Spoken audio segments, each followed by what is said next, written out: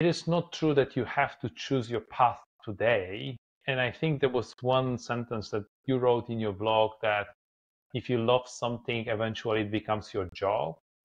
I think if you want to continue loving things, then you might take yourself out of the comfort zone and move from tennis to telco to health, Apple Health and then Accenture. This is not a bad career. This is not a bad decision, and could be more interesting for you to jump around and take opportunities, move to a different country for sure. Okay.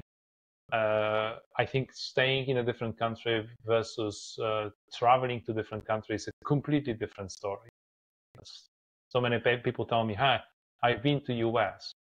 I've been to US 15,000 times, and I've been to US 15,000 times. For the first time, I went to US for vacation as opposed to for a business trip.